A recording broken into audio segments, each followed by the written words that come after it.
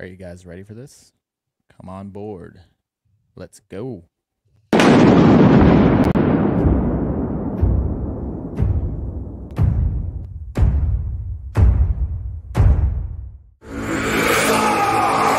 got the power of Thor in my hands. Thunderous hammer that will sting across all the land. I've got the power of Thor in my hands. Lightning strikes as the storm through the valleys of death.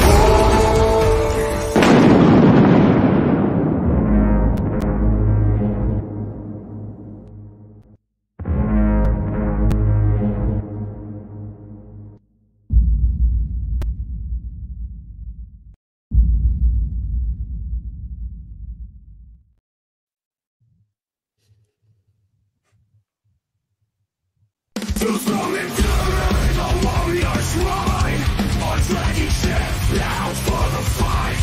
Sons of Thor with fire in their veins, unyielding might. Faced with no pain, ice swinging swords of all the soldiers now with their ship. Colors of thunder with hearts of flame.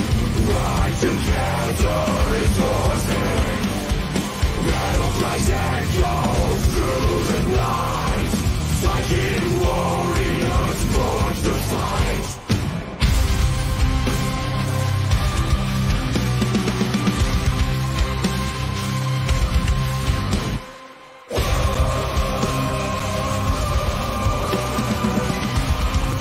Fight to fight.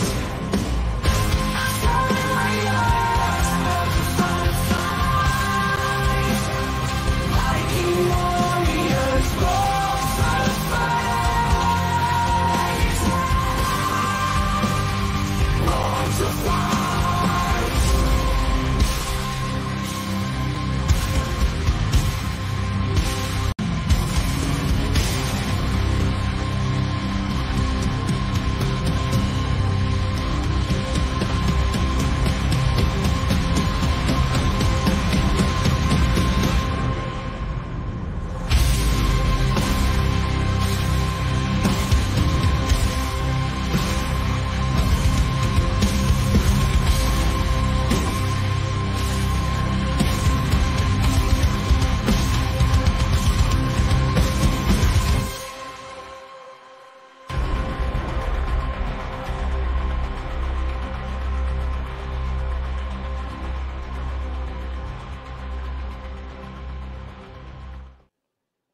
Look what this crew can do when they pull it all together.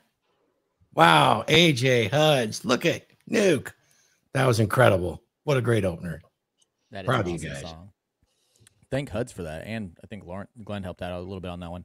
But yeah, we are live, and today's subject is, guys, stop pedestalizing women and pedestalize yourself.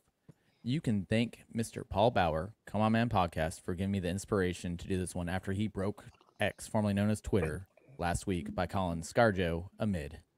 I am joined today by the menace himself, Paul Bauer, Come On Man Podcast. How you doing, brother?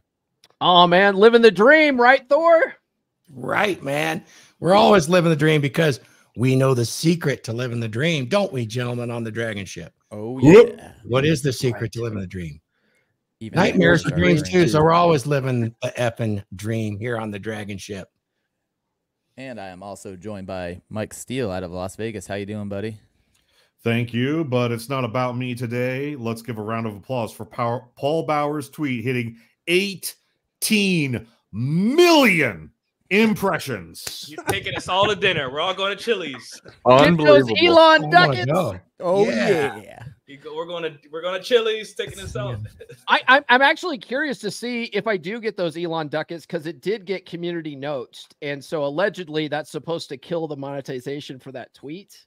It's because you We'll see. But I'll tell you what. Misogyny. I signed up to be a community whatever watchdog just so I can refute that dumb crap. So I signed up. Thank you, Thor. Thank you. Yeah. One of the beer, One of our community monitor. One of our beer club guys did the same thing. Omega Hashira signed up too, just so he could go back and go, no, this is legit. She is a mid.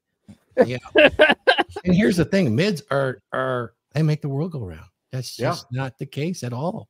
You know, Oh yeah. it's kind of, I mean, it's kind of what we talked about in Rule Zero. You know, Nuke was all on top of it. It's like, yeah, that's how that is what women are.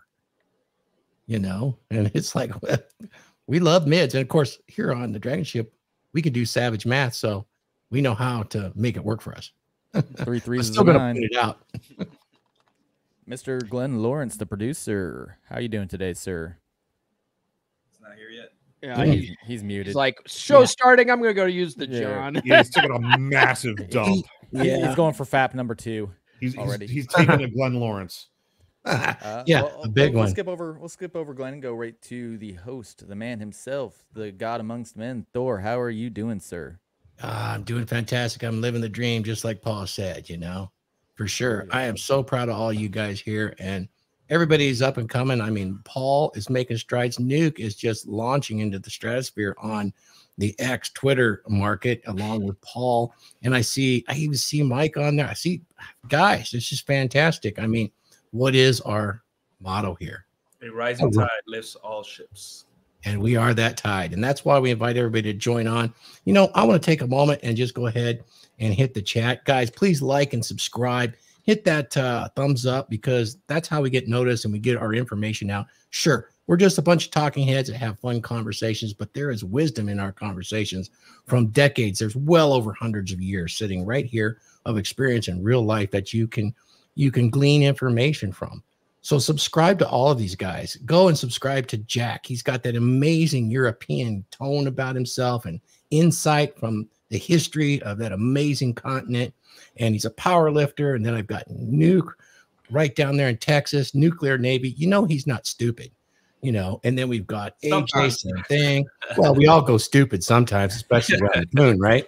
On the timeline, yes. On the timeline, yes. Exactly. Hud's right out there in Philly. We know he's an amazing coach for dating and things like that. And he did some amazing work for us. And he is a welcome Drakkar for sure. I've got Mike Steele, you know, one of our Drakkars out of Las Vegas. Fantastic. Go join his YouTube. You'll figure it out. We're broadcasting all of these channels. Please go and like and subscribe and send some super chats. Really, we appreciate it. We're going to try to get to valid questions and all that sort of stuff when we hit our topics. We're really open here, and we appreciate our chat. I mean, I'm going to shout out to a few of you that are out there. I mean, we've got Siege G coming on. We got, if I can see clearly here, Wild Bill Kerr, welcome back, man. Good to see you in here today. David Colt, Rafferty Berkeley. Oh, man, Raph. We know Shout out him. to Raph. He's the wiener king of Fort Worth. The Wiener King. I Yeah. love it, man. I'm so glad to see him He's here. slinging them wieners all over the place. Nurse Chick, I hope that your package got delivered properly. And there's no innuendo there. I always deliver the package. You guys know what's up. You guys know what's going on. Yeah, of course, you know, that's fantastic. So I wanted to shout some of those folks out that had jumped into the chat. And we got some new folks in there. Manine, David Holt, of course, I mentioned him. But it's important the chat gets all engaged here, and they do. And it just continues on, and I appreciate that here on the Dragon Ship. I'm not up to much, but just taking care of business here at home while my crew is out there actually pulling on all the roars, all the oars, making this ship go forward. So thank you, guys. That's enough from me today. Thank you, Thor. Huds out of Philly, the friendly city, Out the of brotherly Philly. city. How you doing? Not brother? too much going on. Not too much going on with me. We had an earthquake yesterday, and that was interesting. That the was last Thor. time we. That was Thor. What was, yeah, it was Thor. I thought it was Lizzo twerking. I dropped my hammer a couple times yesterday. Sorry, guys. We actually talked about all that last good. night on Vince's channel on Masculine Geek because he's in New Jersey. So yeah, hit him too. Hey, guys, Yeah, can I miss something real quick? Huds, when you're done, pass it back to me. Sorry. Yeah, no, absolutely. No, it was wild because like back in 2017, like I didn't even feel that one. And I felt this one truly. Like I was like, what the heck? It was only like 7 seconds, but I was like, what the heck is going on? And my chair that I'm on right now was starting to slide. But yeah, not major damage. It was only a 4.8. But yeah, it was just interesting. So that's kind of what's going on in my life. I'll hand it back to you, Thor. Well, I'll try to keep the grip on my hammer and not drop that so much anymore. But I got to drop us down in order before we come back to the other guys. To the first time Viking invited on board the dragon ship to grab an Orin. That's based Oracle. I mean, this guy, he is like the debate master champion. I've seen some of his stuff, so he definitely is the debate moderator champion. Are you a master debater? But welcome, BO. We appreciate you coming on board. Thank you. Thank you. Appreciate it, Thor. Can you tell us a little bit about yourself, and then we'll get back to the other guys in the rotation? I'm just proud to have you on board the ship today. Cool. Appreciate it. Yeah, you know, I picked up YouTube a while back, put it down for a bit, was trying to figure out what I wanted to do with it, like what the actual purpose was, other than my opinions, conjecture. And I figured that out a bit better. I don't know if I'm there. I don't know if anyone's truly there, but I have a pretty good idea now. So I'm just delving in. Been hopping in a bunch of panels recently, some with Glenn, and having a good time working on some kind of debate league or something to, you know, get some better high-level discussions going than what seems to be plastered all over YouTube, which is mostly bullshit. Well, thank you for your presence. I think we've all seen that for quite a bit too. Back to you, AJ. Who's next in order? I believe Nuke is the next one in order. Hey guys, so just want to say I got a new post up on my Patreon about pool season and how you can maximize opportunities to meet women during pool season. So first thing I'd say is like start cutting now, get those abs, get lose the weight, extra weight you got during the holidays.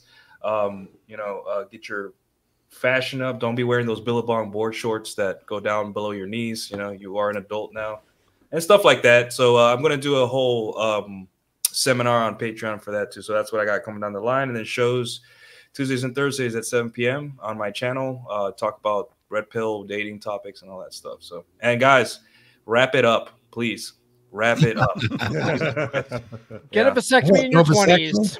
Exactly. Get a vasectomy in your 20s. That's how you become a high value man. Not Vasectomy in referencing 20s. anyone in particular. No, siree. I'm referencing every man who had a scare like this. So you know? I got a funny vasectomy story, if you guys want to hear. I didn't know those existed.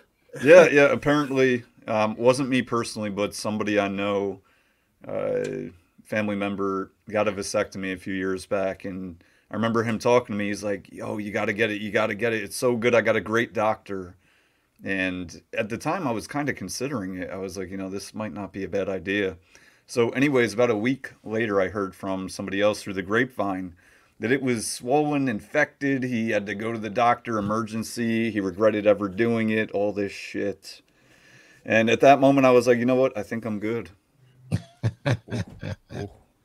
Go to Cappy's doctor. Or Paul's doctor. Don't go to my doctor. So I had one, guys. I had a vasectomy after 4 kids, and I got 13 grandkids now. So for myself, I do have one regret. I mean, it really opened up, and it was really nice. But in retrospect, I actually wish I would have pushed for more children.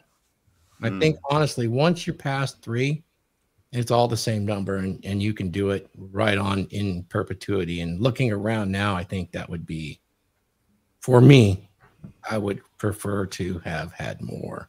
Although I have to say, shooting blanks and making it a fun stick is a good deal for your psychology. I had mine after it was after Red Pill Chick. I was out there spinning plates, and you know, I had a few condoms break during that period, and I was like, oh shit, like this is like, you need to take this seriously, bro. And I made the appointment and had it done. But for me, it was painful. It was a painful process, but it was worth it. You know, I would do it over again. But yeah, the way the guy did it, he didn't give me enough local anesthetic, and I felt the process the whole time. It was fucking painful. Yeah. Mine were so little it didn't really matter. So but have you guys heard of Legacy? I have some they do a lot of military guys where they store them in perpetuity, and it's really reasonable. It's like 25 to $5 grand for 6 locations for 10 or 15 years of the shot to save your seed, guys. That's what I'm saying. It is possible, you know. Yeah. Well, I've had 2 kids. I don't need any more. I mean, if you want to go that route young, there's lots there, you know. Mm-hmm. Hey, Pearl. She Shout out just to jumped in. Pearl. Yeah. She had a great show yesterday with Andrew Tate, didn't she? I haven't seen it yet, but I new want one to. with I'm Tate? sorry, I haven't been able to keep up, but yeah, absolutely. So Pearl says, my mom said the same thing after 3. It's all the same after that. We had 10. I actually agree. I've known plenty of folks like that. And those families, I don't know, it's an interesting dynamic that I think is a good dynamic. And, you know, we've been BS'd for a good 100 years, you know, on the population is too much. That's not the case. We've been slowly crashing for ever since the industrial age as a species. And I don't want to get into it, but you can see that. We're not overpopulated at all. Oh yeah. And Jack Napier from across the pond. How you doing, brother? Can't complain. How are you guys doing? Doing great, doing great. Love the Lego content I've been seeing out of you too, and the poke beef between you and Wine More Please is hilarious. Not gonna lie. I mean, Wine More Please is known as one of the most savage moderators of the Married Red Pill Reddit, and he and I did. He would block people if you thanked them, right? Or yeah. Oh man. He would rip you a new one for every opportunity he had, and I had him on my show. And it turns out that he used to be an enthusiastic card collector. And all we did that show was just talk about trading cards. And he's got his daughter into trading cards and shit like that. So that was like one of the most, how do I phrase that? The most heartfelt shows I ever did. Just how genuine it was. He was so relaxed, whatever. Like I was expecting this like savage guy who didn't have time for shit, but he was so laid back, so relaxed. It was just amazing. And now every now and then he and I start a little beef on Twitter between Nido King and what was it, Dragonite with the big girls.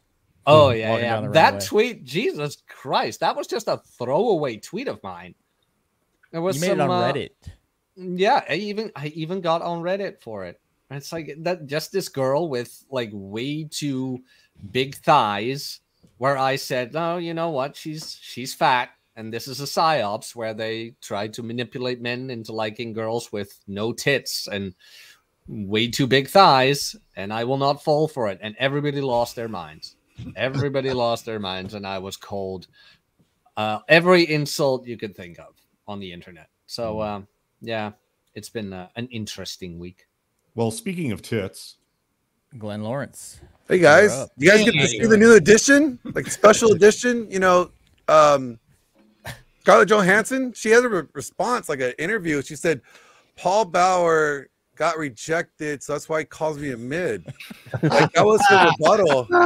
You know, I mean, I don't know about you guys, like, but I kind of want to read that article now. That was her rebuttal, huh? Mids are magnificent. Yeah, like, I mean, you know, just Wait, saying. did she actually respond? No, dude, come on. Okay. Wow, Huds, wow. Hey, the spread goes to Huds today. A little bit of naivete. He's blonde. He's blonde. Give the guy no, don't give him a break. Just put him in timeout. Yeah. What's going on, fellas? Don't do that. Not much, man. So, you guys are ready? We're gonna get into this topic. Yeah, we can get into this topic. Why should you pedestalize yourself and not the women? AJ, stop right there. Can you get close to the mic or boost that? Is this better? Yeah, much better. Yeah, Yeah, you gotta Alright, get sorry. up on it because the level's real low. Yeah. You got to talk into it like a harmonica. Yeah, use your man voice. You got to talk into like. Never mind. I'll leave that one alone. Sorry about that, guys. Is this better? All right. Yeah, and for God's sake, stay in the middle of the fucking frame. Noted. I know I was making your TikTok look like crap yesterday. Submariner. He has Looking to at be my quiet. TikToks yesterday. God damn it. Come on, sailor. He's a submariner. He's supposed to be covert, kind of, be Yeah. out of frame. Sneaky. Sounds better. It's a silent service for a reason, guys. That's why it's called SS. So, why are we talking about pedestalizing yourself and not the women? Because you see stuff, the emotional response that you got out of Paul's post, a lot of Nuke's posts, like Nuke was going savage on X last week, just freaking knocking every girl down a peg. Jack Napier's post about the chick, and you watch how guys simp for these women. And there's a saying that I talked about yesterday on Paul's show, and it's from Rollo Tomasi. Treat her like a celebrity, she's going to treat you like a fan. So why not treat yourself like a celebrity and watch her react to it? So I'll open it up to the panel. You guys got any thoughts on this? Well, I mean, I think it starts off with like, when you put her on a pedestal, you are putting her as your mental point of origin by default. You know, whether you intend to or not, who you are serving is who worldview that you're going to be filtering things from. So you'll be making decisions on, oh, is this going to please her? Is she going to be happy with this? Rather than, how does this benefit me? You know, does it benefit my end game? Does it benefit my goal, my desired outcome? And, you know, when you do that, you are telling her that she's more important than you. That who you are doesn't matter. If she hurts your feelings, it's not that big of a deal because you are more important. And you're setting yourself up for failure. You may think you're doing the nice thing, the nice honorable thing, and no, you're basically cutting your nuts off, and you're telling her that you're not worth it. You're not worth respecting, is what you're saying. So I got a question to clarify this statement about pedestalizing. So are we talking about when we're just dating and we just start out? Are we talking when you get into that spot where she's asking you, where do we stand? Are we talking about long-term relationship? Because in my mind, I would pose the argument, when you're dating, you have to express an interest, and that could come off a little bit as elevating her in your mind and showing an interest. And some guys take that too far.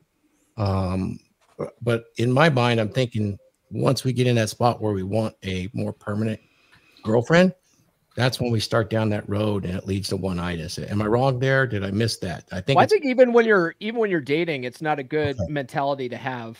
I see guys that have it. That's why I brought it up. Yeah. When you're, I don't think it's ever a good idea to pedestalize your girl, even if you are in an exclusive relationship. And I think really what it comes down to is women's hypergamous nature and them wanting to date a guy that they perceive as better than them. And if you are putting her on a pedestal up above you, she has no choice but to look down on you. And she might think it's cute or whatever in the beginning, but eventually long term, that's going to kill the relationship. When she's like, wait a second, why is this guy fawning over me? Like, I can do no wrong. You're like, there's something up with this. And and she starts realizing very quickly that you think that she's better than you, and now she's going to start looking for someone that doesn't think that way. Yeah, I totally saw that with the NPC bikini competitors I was training a few years back, and some of them were very beautiful, and you'd have really studly looking guys, and by the second or even the first date, they'd show up with a dozen roses, box of chocolates, and by the second date, where are we? I'd really like to take this serious. And so that, to me, that actually was a common issue with those gals. They did not like that one little bit, or they'd tolerate it and use it to their advantage. So like trigger their icks a little bit. They're like, it would, but some of those girls would carry it on, and then it'd be a nasty mess, It's one of those things where women really don't know what they want either, because they'll say, I want a guy that does that. I was at the bar the other night with Nurse Chick. This was 2 weeks ago. And we're at the bar, and I overhear these old bats talking, and they're talking about how the one lady was like, well, my daughter needs a guy that puts her on a pedestal. And I just was looking at her like, are you fucking retarded? And she's like, she looks over me, you disagree? And I go, no, like, think about it. Like, she might think she wants that, but as soon as a guy starts doing that, she's going to get the ick, and she's not going to know why, and that's where most women are, where they think they want that. And then when a guy actually does that, they're like, I don't know what it is about this guy, but he seems too needy. He wants my attention all the time. He's pushing for a relationship. I don't get this. It's because it goes against their evolutionary psychology. Well, it's a dark part of understanding women is that a woman, when you start treating her well, she's going to be like, why is he treating me so well? I'm a piece of shit. Like, a lot of women know what, like, once you get to know women, you realize like they're human beings. They're bad. They're you know, they're not all great and perfect. A lot of them are bad or just regular people with regular jobs and regular lives. So you start like, have you guys ever met somebody that started treating you well for no reason? You were like, what's going on here? Like, Right. Yep. Seems What do you want? What's ulterior motives here? right. Except that now women have the biological imperative to drain your resources Yeah. At will, because you're literally serving them on a platter. What is she supposed to do? Right. What if you had a weird neighbor that was like, hey dude, hey, I got you this, or I got you that, or I did this. You'd be like, okay, but I'm going to take it. I'm going to start taking it because it doesn't bother you that I'm taking stuff from you, you know? So think about that and realize when a girl knows that she's not a good person, and most of them know, and you think she's a good person worthy of being pedestalized, she's going to start wondering, okay, he's wrong about this. What else is he wrong about? Yep. You know? It's a giant shit test. Yeah. If you're not able to like pick up on their red flags and they know that they have tons of red flags, they're like, yo, I'm gonna go for the ride with this guy. Yeah. I'm just gonna capitalize. Like, they're not gonna look out for your best interest. Yeah, it's like, that's why when I roast chicks, they keep coming back and keep, you know, because they know that they suck. And they know. Well, no, it's more like you're pulling the girl's pigtail in school and you're running around playing with her in recess. That's why You're they giving keep her on attention. coming back. That's They what- like your that's all she attention. cares about. Do you guys notice guys that do this on the regular or subtly? I think there's a big possessiveness in them. I see them as being quite possessive. I do all this as part of that contract, Covert contract, yeah. contract that I do all this for you. I possess you in a bit. That's got to be a little creepy for the gals too, because they have this expectation in return. Well, it's part of the nice guy model. Like, you know, it's like, look, I put you up here. I did this for you. Look at all the things that I did for you. Yeah. And now you're gonna guilt them. Yep. You know, and now you think that you're entitled to something. You're entitled to nothing. So one thing I'd like to point out, I don't think that most men who we might view as pedestalizing women are actually cognizant that they're doing it.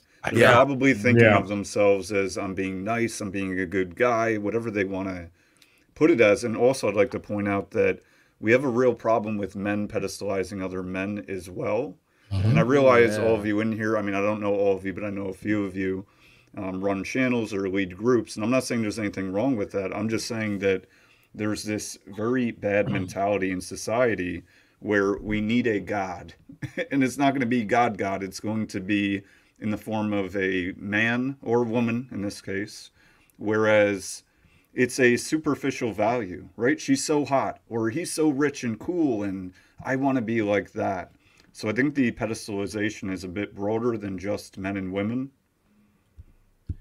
Yeah, that's a really good point. We have a saying, don't be gay for your gurus. Well, men are missing mentors. need That's a your big heroes. part of it. We don't have the same mentorship for young men that we had just even 45 years ago. And so there is that need. And the next best thing is to man worship, basically, your hero. We did an episode on that. Was it last week?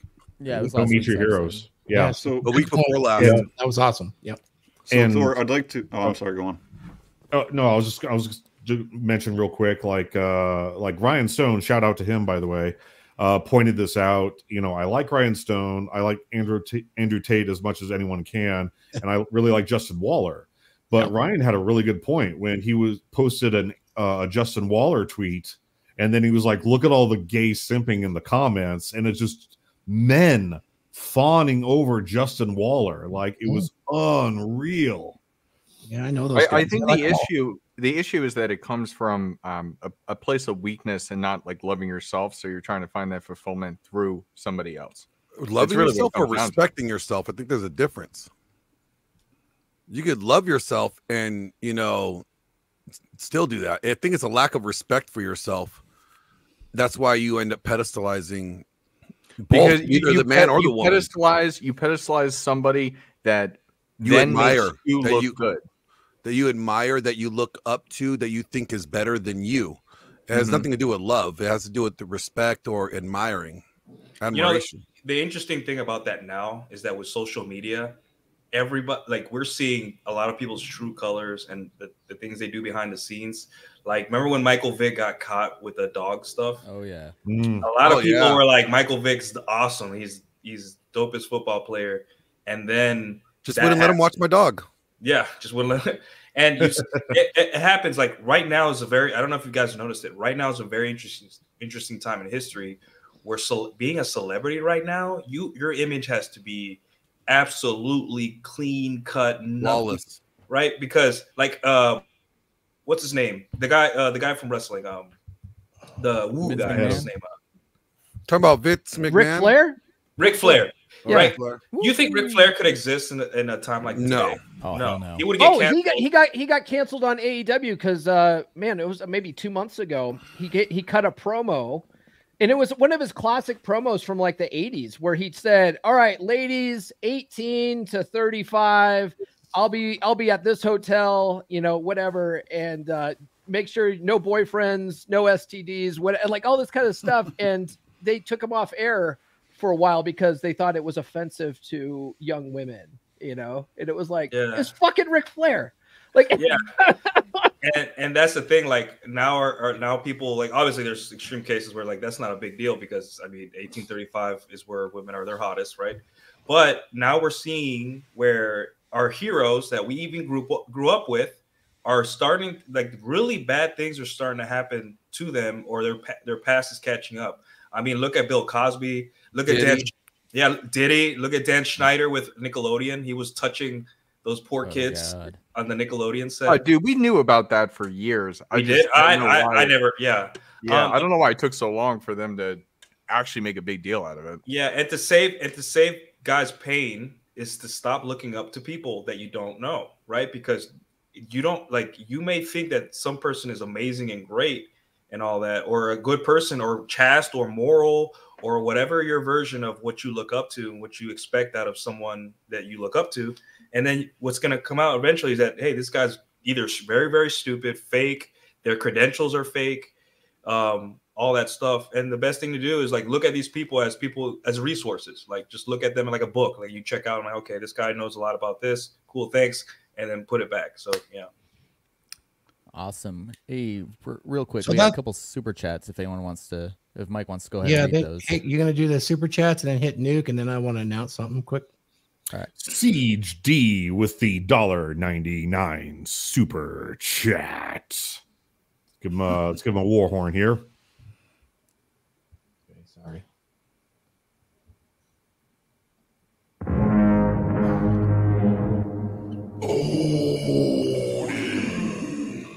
Thank you very much for the support.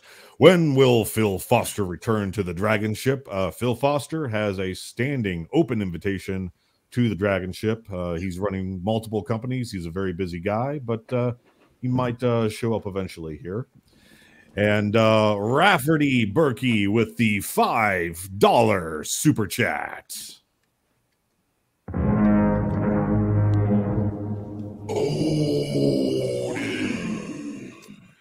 Thank you very much for your support. Christopher Walken says, attention is like candy, a little bit. It's amazing, but too much makes you sick. Throw up everywhere. Need more cowbell. Oh, we got one more here. He's the lion. He's the king of the jungle. Christianity Unplugged with the $2 super chat.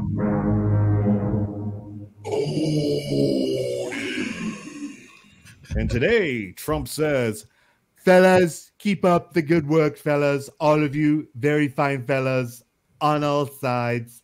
Good work, all of you. The best work. Thank you. Very good. Thank you guys for those super chats. Yeah. Yeah, thanks. Be sure and subscribe.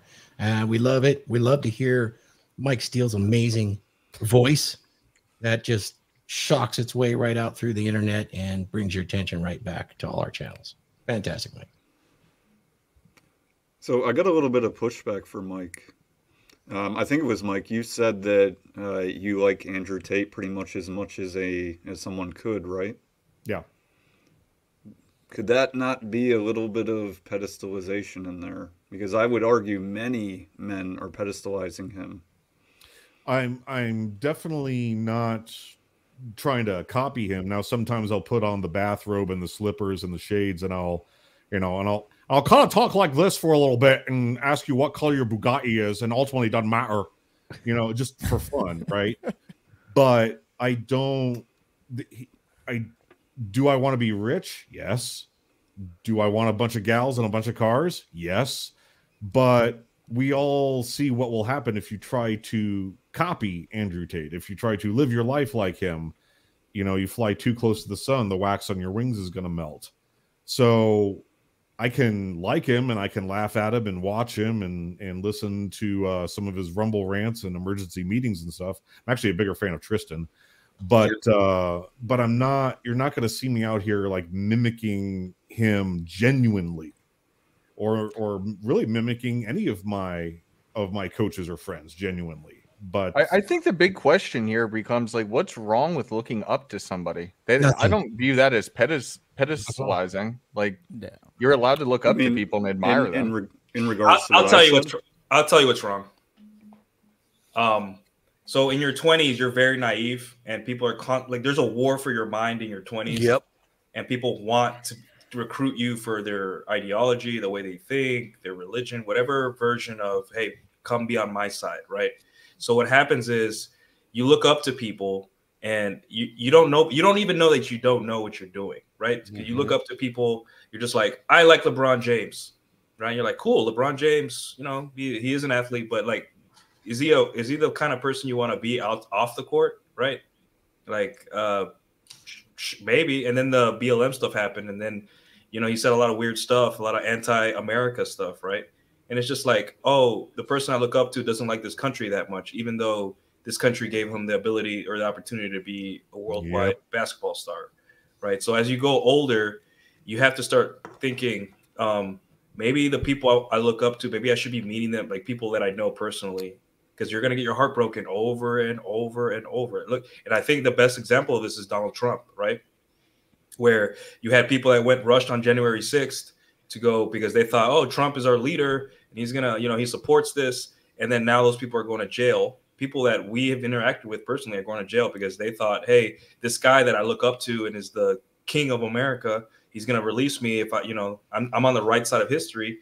You know, they ended up doing something stupid. And these are people that are 35, 40 years old with kids, you know, with a lot to lose in life, risking their lives because they wanted to impress or wanted to show their support for a leader or someone that they look up to. Right. And it gets really bad when they appeal to you, when you feel like they share your experience or they understand your problems. You know, it's like in the Bible, there's like there's a guy named Absalom. He's one of King David's sons, and he would stand at the wall whenever, you know, people are coming in to see the king, for the king to decide their, you know, disputes, right? And for the ones that the king didn't, you know, show favor to, he's like, you know, if I was your king, I would help you. I understand what you're going through. And he would appeal to them. And what he was trying to do, he was trying to turn the people against King David so he could, you know, overthrow him. And he tried to do that, and he didn't succeed. But that's what, you know, a lot of these gurus or what you end up doing is like these idols end up appealing to you because you think that they understand you. And then you end up, only this person understands. I'm only going to listen to this, you know, creator, or I'm only going to listen to this star or whatever because they get me. But really, you don't know them. You only know what they allow you to see. And instead of just admiring them for what they do, like LeBron James, I don't look for LeBron James for any life choices in life. LeBron James, if I wanted to learn how to do a crossover and then a good fadeaway, I'll hit up LeBron. All right. Well, look at even his relationship with his son. He's essentially like forcing his son. See, I don't even know that much about him. I just know LeBron plays basketball because that's where I keep him. He's in basketball. Yeah. He is I don't take him outside of anything. Like I could even listen. Like, okay, R. Kelly, great singer, great voice. You know, made some great songs. Not gonna be trying to mirror my life after him. You know, but you could give him credit for having a great voice. You know, it's just keeping what people tend to do is they take the person outside of that space that they're in and they try to fit them in everywhere else. And in doing so, that's the problem. That's the problem with when you start admiring people too much. Okay, let's get back to BO. No, it's not pedestalization for someone like Mike Steele. Let me explain.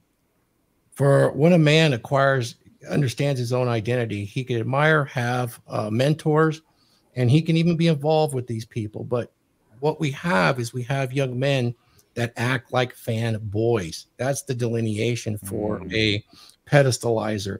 Hey, this guy is anything. I'm molding my entire life. I'm selling all of my goods.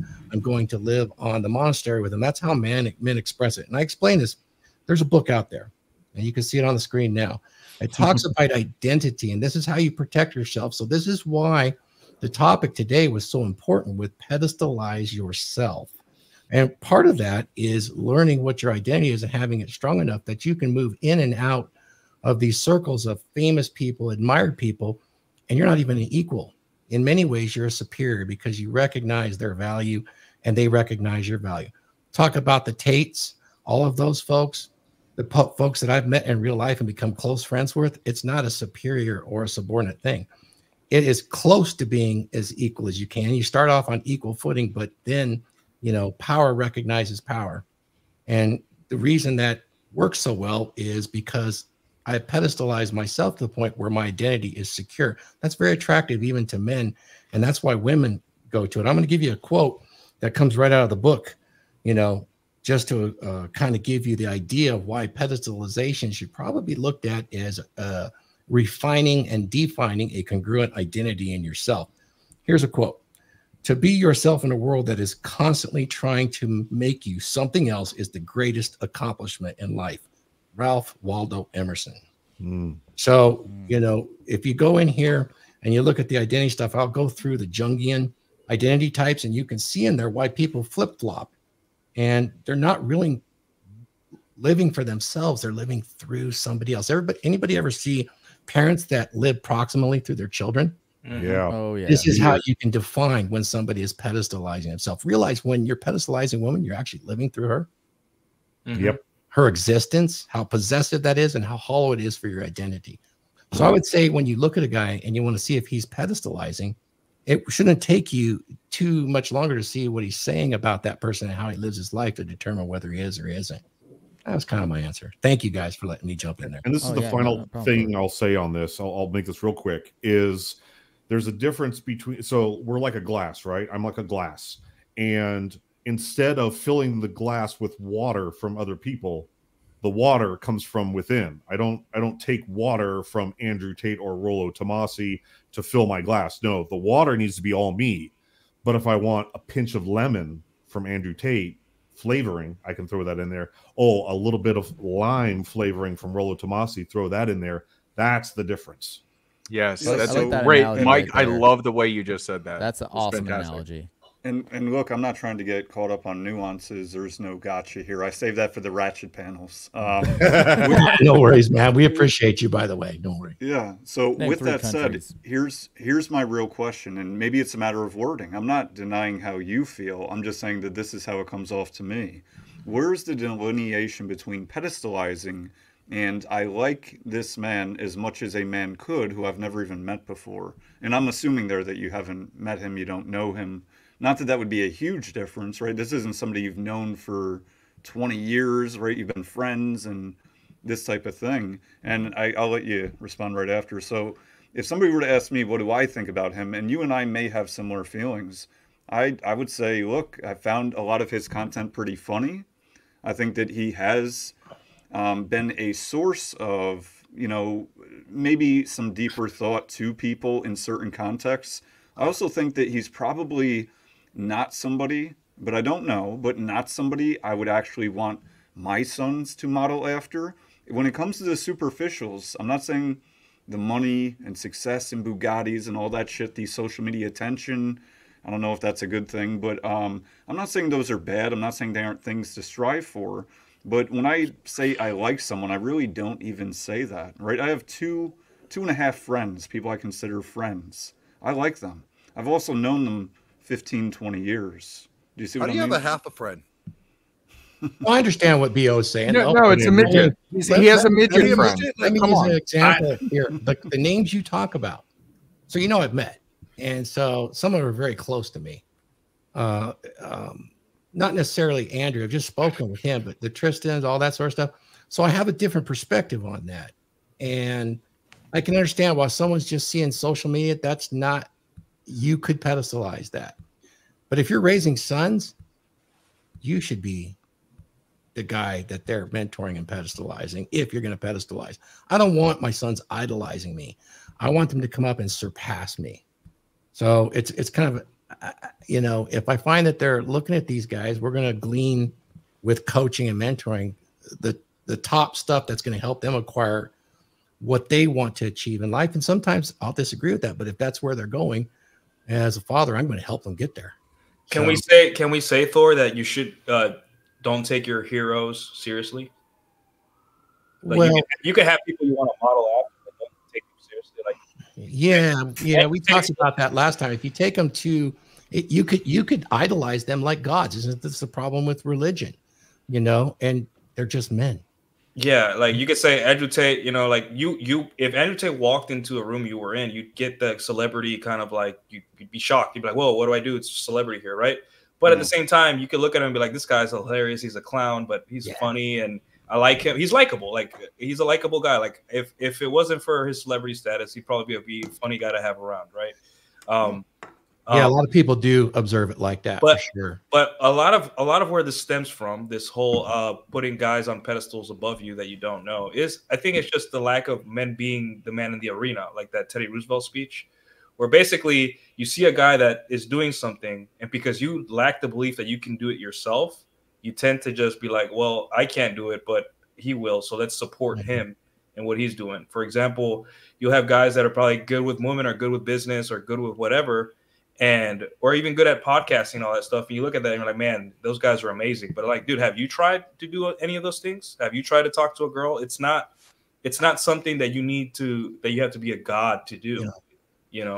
No, you know I find interesting. I can see Bio's point in that guys that are a bit needy will grab for things at a distance and really absorb onto it because it's very much easier. So I really do understand where Bio's going with it.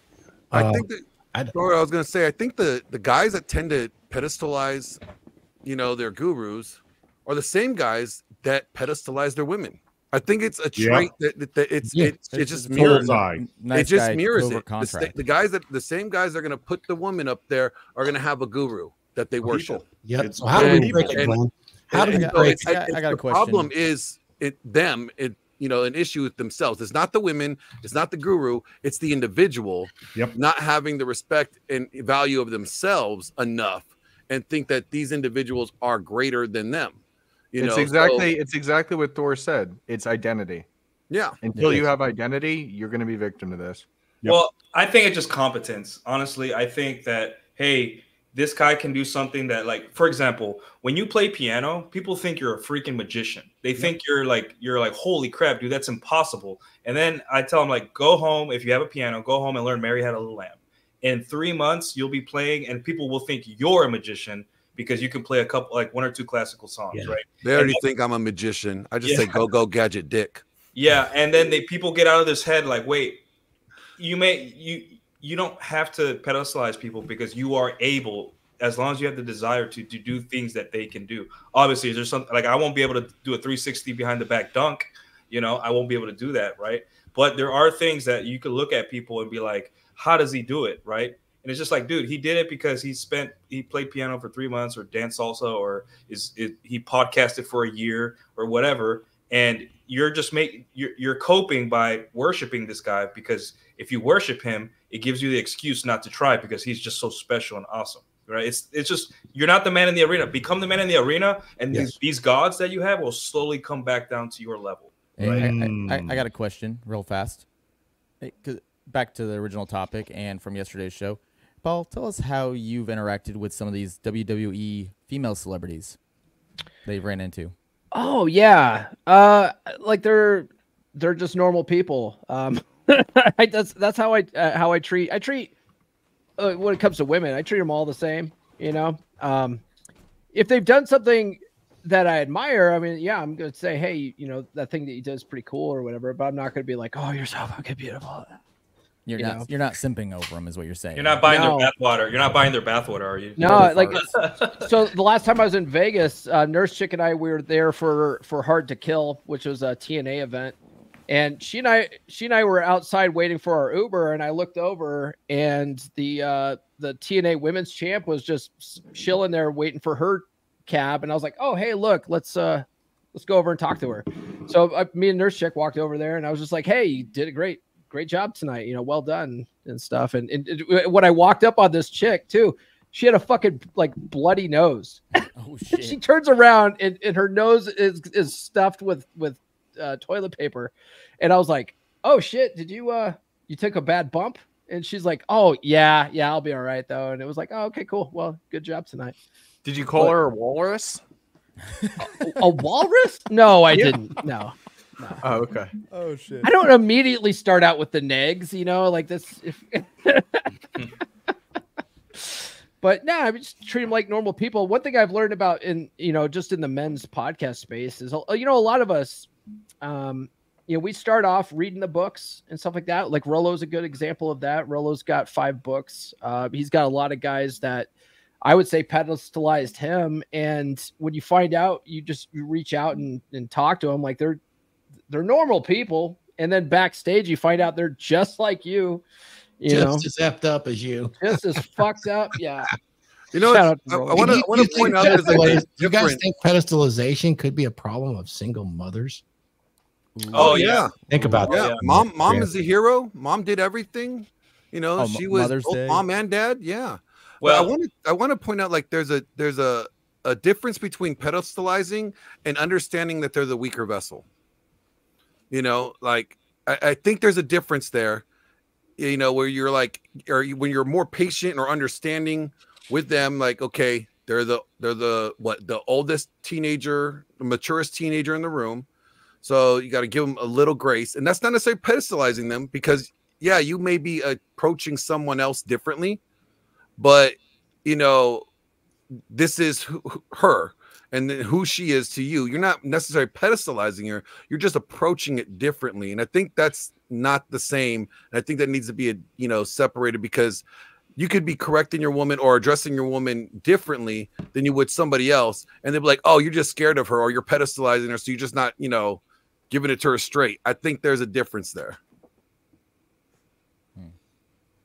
I think when men are growing up, when you hang out with when your dad is alone in the house with just you, your dad says, don't break anything, do your homework, and leave me alone. Let's just, and the house is quiet, you're doing what you need to do. Dad just checks in like, hey, you all right? He's like, yeah. But when mom is angry or mom is at the house, everyone is constantly trying to make her happy, because they think that if mom is bitching and angry, if we just keep giving her what she wants, she'll stop, because we just want peace again, right? And that's how men grow up, because fathers are just like, as long as he's doing what he's supposed to do, I don't care. Like, he can go to another country as long as he's home by dinner, I don't care. Well, moms are like, I had a bad day at work and I'm gonna make it everyone's problem, because that's sometimes how women are. So they end up growing up thinking that they have to, in order to keep the peace and make mommy happy, they have to make women comfortable and give them whatever they want, right? And that's a form of pedestalization too. That it starts in the home when you're young. Here's an interesting way of thinking about it. We pedestalize our mothers in households where the mother may have more authority than the man, because we can't make her mad. Right. And I never thought about that until like right now. Like, if mom is in control of a lot and you get on her good graces, then boom, like, you're going to have a better situation. And so, yeah, maybe it does. It all stems from childhood. Damn, I just haven't thought about this before. And it's like kind of blowing my mind. Yeah. Now it's fucking with you. And now you need to go see a counselor. Yeah. Well, it's like, it's like the thing. If mommy ain't happy, nobody's happy. Right. And that's why it's important not to be one of the ways you can de-pedestalize women is not be afraid of her emotions. She wants to cry, let her cry. Great. Let it out. Yeah, cry. On the whole, we don't have enough male mentors. That's come up a couple of times. I would argue we have far too many male mentors. We don't have enough men mentors. meaning that we have plenty of weak men or males, whatever, who are mentoring, whether directly or indirectly. Well, mentoring for what? The, mentoring for what? Well, I mean, I need a mentor at work. I need a mentor for doing this podcast stuff. Someone to teach me the ropes. Are we talking about like life advice? Well, it came up generally. I'm talking about as generally as it came up. The general sense was we have a lack of male mentorship, and I'm just arguing that we have plenty of male mentorship. The quality is not so good, but there is plenty of mentorship out there. And I think that bringing back into style, I don't know if that's really the term, but being a good man rather than being a flashy man or a rich man. And I'm not saying that money doesn't matter, that resources don't matter, but I'm saying that our society, our men are too concentrated on these superficials, leading to the broken family. I mean, inevitably. I'm not saying that's the only part, but that's part of it. Leading to the single mothers. Because where did they come from? I mean, I know this is getting bigger picture now, but I'm just talking about for every single mother out there is a man who enabled it, or a system of men, right, enforcing some of the bad laws we have on the books, family court, divorce court, etc. And I'm not saying that women are blameless. I'm just looking at the root cause and problem, weakness in society, the weakness of men. Oh, absolutely. There's cultural Marxism that's invaded every space. That's the cause. I agree 100%. But however, crying over spilled milk doesn't help us here. Well, you can like when this just helps us understand where we started. Like mentorship, like first off, I don't think any man needs a guy to give them their morals for them, right? If that because when we talk about mentorship, there's the whole, hey, I'm going to become a power lineman. I need somebody to walk me through and teach me and, you know, like be an apprentice, right? That's mentorship. Or, hey, I want to do this skill, or I want to apply for this job. I'm going to be someone's mentor. Or I'm going to learn how to play an instrument. I need a mentor, right? But in terms of morality, I think that should be up to the individual. We should never tell a man, like, you know how unfair it would be for me to have my fun in my 20s, and then a guy looks up to me, hey man, I'm in my 20s, I don't know what to do, and I'm like, be like me, how I am right now. Like I've learned all the lessons. Don't make any mistakes. Do exactly what I did, or don't do nothing what I did because I was wrong. That's like unfair, right? And that's what's turning everyone away from conservatism and religion, because a lot of women and men, they had their past, right? And then we get to this point we're just like, well, I'm better now. I'm not going to do those things I used to do because I'm better. And then a young guy's like, hey, can I date and have fun and do these things? And we're like, no, you're going to have to be a mentor, be perfect and be disciplined and never make mistakes. You got to be like how I am now. And that's a little unfair. I'm not saying tell them, hey, go do something stupid like drink and drive or get a girl pregnant or something like that. But tell them, hey, just like don't go to jail. That's the number one thing, because you go to jail, ruin your life. And don't get a girl pregnant, you know. And the rest of the stuff is like, you need to figure this out for yourself, because if you don't figure out for yourself, you will end up pedestalizing a guru because you didn't take the time out to figure life yourself. You know, you were too scared living behind your mommy's safety net to go out and experience. And that happened to me, right? Where I got to my mid-20s, and that's when I finally, like, I was in the military traveling the world, and I started realizing, oh, this is the way the world works. Why didn't I learn this sooner? And it was because I let other people who had already lived their life tell me exactly how to live my life. And I'm like, different time, different country, different environment. And it was really hard for me to finally grasp reality, because I was relying on other people's version of reality, not mine. And that's a big gaslighting we do for young men. We tell them, hey, this is the way reality is. We will tell you, we will dictate to you what is happening. And then they blame the red pill, because red pill doesn't say, hey, this is what reality is. Red pill says, hey, what is it that you want? Okay, here are the tools to get what you want. Have a nice day. Leave us alone. So, yeah. That brings me to my next question. How should one pedestalize themselves, or what steps should a guy take to start pedestalizing themselves? I can start with a good example. This was Intergame July of 21, and it was after the whole cheating thing happened with my ex, and that's when I was starting to do the workout and stuff, and she just has one of those little meltdowns because of her little narcissistic mind why I was doing all this stuff. And that's when I actually probably stopped pedestalizing her as much. I'm like, I'm doing this for myself. I want to be better at this, this, and this for myself. And it kind of drove her nuts, because I was starting to work out, I was eating right, I was reading books and all this stuff. So I think that's where it starts. And you cannot have good operating frame or be able to play dread as well until you start pedestalizing yourself and respecting yourself and putting yourself as the prize. Oh, that's a good one. I figured it out when once I realized that nobody gives a shit about me. And what I mean by that is it's not like, oh, my parents don't care about me or my family doesn't. No, it's out in the world as you operate. Nobody gives a shit about you. So stop being egotistical and thinking that they give a shit about you, because they don't. All they care about is themselves. So you're going to piss off 50% of the entire population you run into throughout your entire life. So if you're just going to piss off half of everyone anyway, you may as well do what's best for you. You'll just piss off a certain 50%. Why waste your life trying to appease other people when you should make yourself healthy and make yourself happy and make yourself wealthy? That's when I figured it out. Well, that's a good point. You know, definitely no one's coming to rescue you. And when you do start to acquire that identity and you pedestalize somebody, you know, you're looking to them for all of your needs. And that's a bad place to be. You're expecting them to fill that spot, and they don't really give a crap about you. That's reality. I mean, they do to the extent that maybe you have some sort of value exchange, but it is an uneven value exchange. So getting back to, you know, how do I pedestalize myself? You have to change your mentality on how you look at yourself, almost in a spirit. I don't want to say in an egotistical, arrogant way, but in a confident, respectful way, as whereas, you dominate the spaces that you enter because of your work, your inner work that you've done on your identity, yourself, and the use of your mentors to actually shortcut these things in life so that you can be the person you want to be much quicker than any other time in life. So that's one. I think that pedestalizing yourself involves something like that, and it is going to require you to delve into your ego, and that's part of identity. There's certainly a good book that tells you how to do that. So put it in. I think hardship is really needed, and everyone gets hardship. It falls into our laps, right? Bad things happen.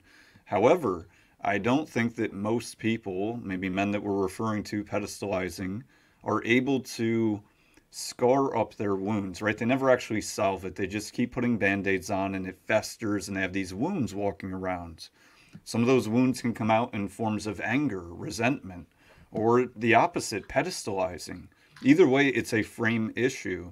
And I think that, I know Glenn and I have talked about this, but sort of ritual to manhood, or at least pathway, is not just going through the hardship, but actually making it through stronger, using that hardship to fuel you.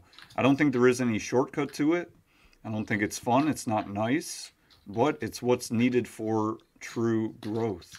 I think there can be maybe not a shortcut, but a way to get through it and achieve those in a manner that's been forgotten. And that's rites of passage. If you can get those early on, that will place you in a position, and I won't go into the details, but I think you probably understand, BO, that that's a crucial part that's been missing for a long time. Right. Yep. That's it. Nuke, you got anything on how to pedestalize yourself? The first thing you got to ask, and this is the scariest question for every man to answer, is like, what do you want? Some Rolling Stone for you right there. Yeah. Well, every man, like, you got to know what you want. Like the world will tell you what you want if you don't know the answer, and that sucks, right? There's guys that do everything right. They go to college and they marry their college sweetheart and all that, and then they finally get to their 40s, they have their midlife crisis, and the midlife crisis isn't like some childish thing where like they want to relive their youth. It's basically saying, wait, I could have done anything I wanted my whole life, and I chose this, and now I have the resources and everything to do whatever I want, but now I realize like I did the playbook and I'm not, fulfilled, right? So knowing what you want is going to depedestalize everyone, right? Because like I said earlier, when you're in your 20s, it's a war for your mind, your soul, and your allegiance to whatever ideology, person, and all that stuff. Like for example, there is no morality in trying to tell men not to follow Andrew Tate, right? Because there are worse people out there that are getting attention and all that, right? The morality was, I want those young boys to be on my side, not Andrew Tate's side. Right. I want their soul for me. It's nothing to do with morality. Right. So if we individually sat down with those boys and said, when I say boys, I mean 18 to 30, right? The target audience. And we said, hey, dude, what do you want? Well, I want to have, a Bugatti and be rich. I'm like, okay, are you sure? Because like, what do you mean? Like, have you met a guy that's making 6 figures, is living a private life, and has women and all that stuff? No. Okay, well, here's how my life is. Is this better for you instead of being an internet celebrity and going to jail and all that stuff? Yeah, actually it is. And I'm like, okay, well, what you want is being dictated to you by someone else, right? And don't get me wrong, I love fast cars and I love hot women. We're all men. We all love that stuff, right? But deep down, what you want is the most important question, because you can't, if you don't know what you want, someone else will figure it out for you. Oh, let me jump in there, Nuke. That's so important, especially when you bring up someone like Andrew Tate that's controversial, and that one side really wants to paint him as dangerous. Dangerous. You're giving this false image. He says some things that cut through to the heart of the matter for every single man, and you can't deny it. That doesn't mean his whole as an entirety is not human and flawed. Let me just go ahead and give the one quote that every man will strike here, or will understand here, that if you understand this early on, this is important. You just talked about the battle for your soul, your mind, your intellect. Here's his quote: resist the slave mind. Understand what that actually means. Everybody wants something from you, and they don't care about you. Yep. You can look around and see it everywhere. That is what he refers to as the Matrix. That's been around since time immemorial, since the allegory cave, right? You guys remember the allegory of the cave? Yes. Where they're all sitting in the cave in ancient Greece, and there's a fire, and they're all sitting there watching the shadows, imagining. Oh, Plato's cave or something like that. Exactly. One guy leaves and comes back and tells them all, guys, you realize it's just a fire outside, and people are making little funny noises. And they said, no, you're interrupting our life. We will kill you. And they killed him for it. That's the cave. So I think it really helps you to understand not to pedestalize when you realize that you can resist that slave mind and make your own decisions. So I just want to bring it up because, Nuke, you really it triggered in my mind what you were saying about that battle. That is the big battle right there for young men. Yeah, it's not even just protecting you.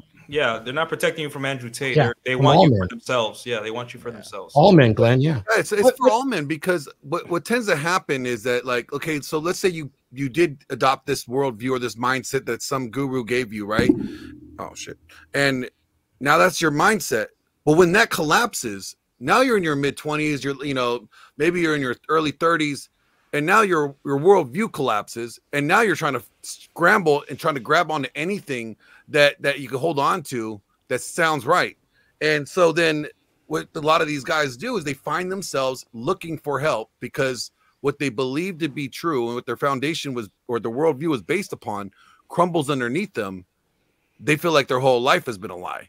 So it's not just for young men. Young men are the most impressionable, but guys in their 30s and 40s will also, when the world comes crashing down, will be faced with the same dilemma.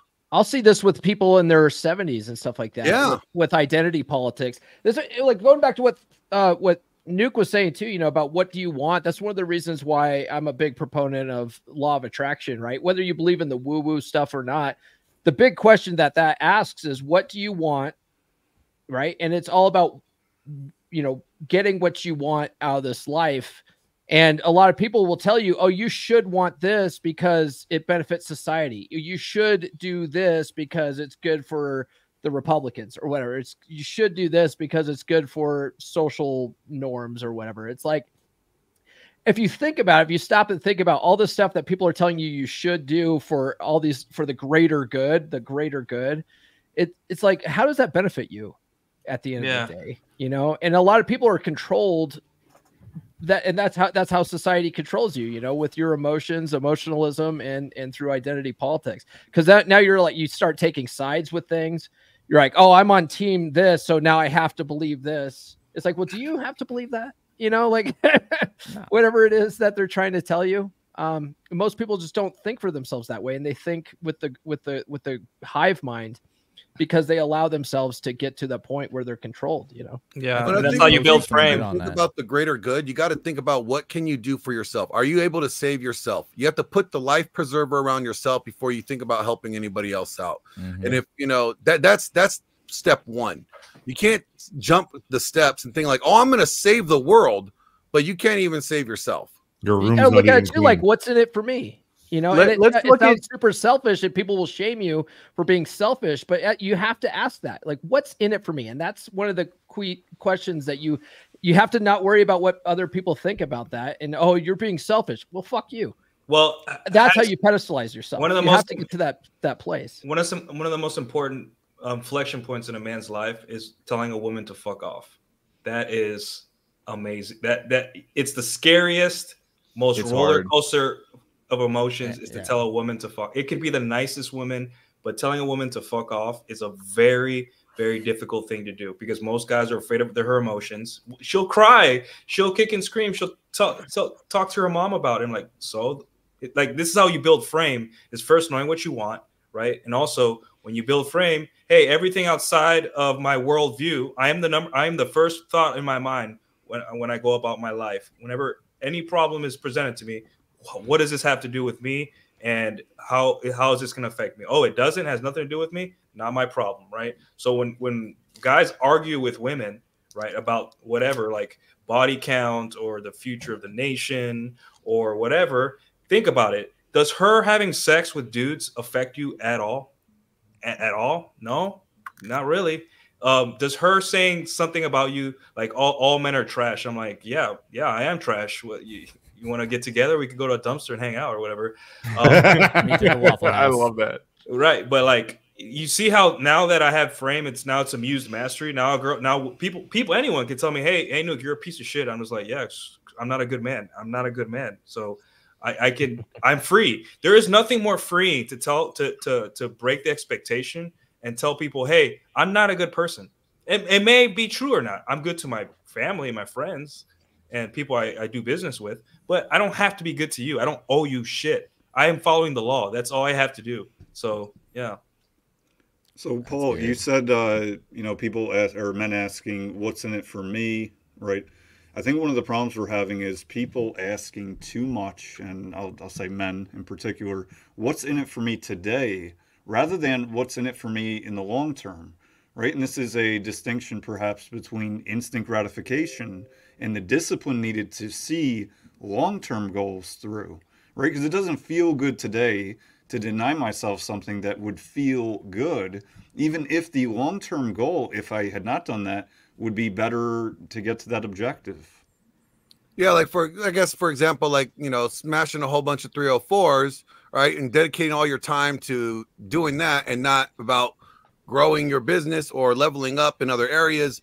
You give all your free time to just smashing 304s. That may benefit you in that short term. You may think it's beneficial, but in the long term, that's self-correcting, though. That's self-correcting. I can see that. That's kind of like, well, what's in it for me to eat this donut right now? Well, it feels good, but if I don't, I'll look better later. Yeah, I mean, yeah, I can see that. Yeah, that's a self-correcting issue. If you do that, that's self-correcting. I mean, you don't have to cast any morals that way. It'll be self-correcting on its own. Real quick, guys, we got another super chat we haven't read yet. Mike, you want to take it? Rusty Fuel with the $9.99 super chat.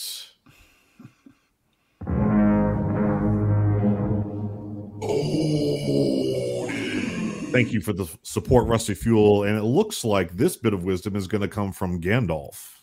Ooh.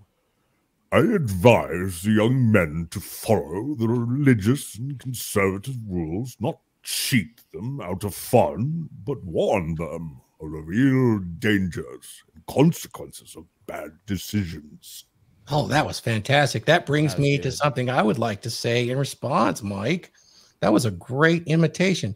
Here's my thoughts on pedestalizing yourself. What it boils down to, guys, is ownership, self-ownership of all your decisions and actions. And then accountability to yourself. Now, you can take that in a religious angle with the morals if you want, or if not, you can still maintain it. It is not required, but you need to have accountability. I know Glenn will agree with me on that. And then self-respect. And that is coupled with self-discipline. If you don't have self-discipline, how do you have any self-respect? You don't. So there you go. If you want to pedestalize yourself, is take that ownership, be respectful to yourself, create that discipline, and be responsible for your accountability for all the actions and decisions you make. There is no, oh, well, she said this. Nope.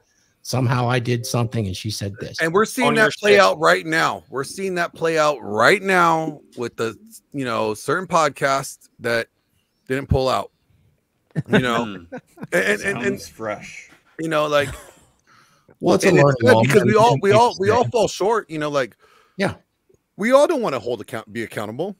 Not his swimmers. Nobody likes having to be accountable, you know, especially if it's a fuck up. Yeah. Let's just be real. Nobody's like going, "Oh, please hold me accountable. Please do it. Do it." Because you get punished. We don't like to get Nobody punished. likes it, but the reality is, you know, we ought to if we want to grow. We ought to if we want to, you know, move forward in life. Yeah. It behooves men especially to learn self-accountability. Hold yourself accountable. That's also a part of putting yourself on the pedestal, right? You got to have your own sense of rules for yourself, your own sense of you know, guidelines for yourself, and you know, and you got to follow them. And if you don't, like you got to hold yourself accountable for doing that, because no one else is going to. And it's even that's absolutely or true. when someone does hold you accountable, you're not going to fucking like it.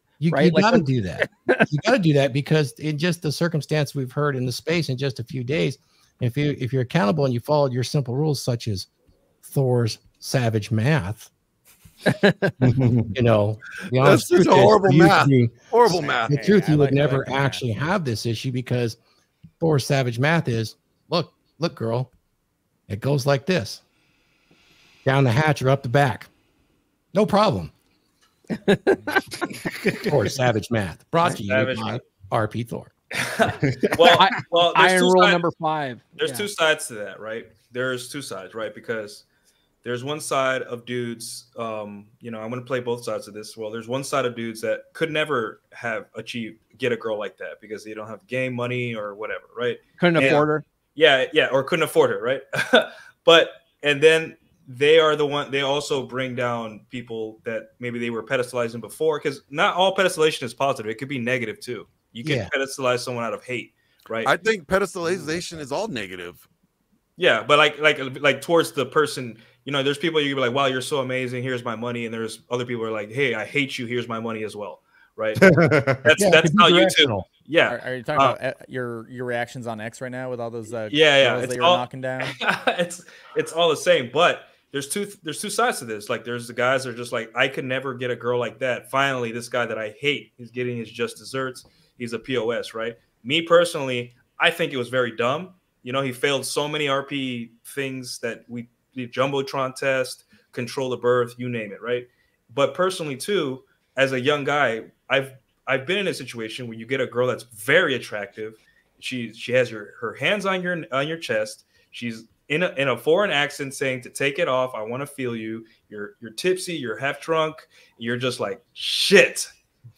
Oh, the rule book goes right out the window. You cannot say you're a disciplined human being if your discipline does not get tested, right? So that side, I don't care what they have to say, right? I don't know Walter, and I don't I do my thing. I don't care. You know, it's his life, right? He'll be fine. The girl will be fine. But on the other side of that, right? What sucks about this kind of accountability is that he preaches the stuff of the rules that he's breaking. See, so here's the other that's thing. my biggest problem. Hold on, Glenn. That's my biggest problem. Absolutely. The fact that he preaches being like, you know, a Bible guy and does everything that way. No.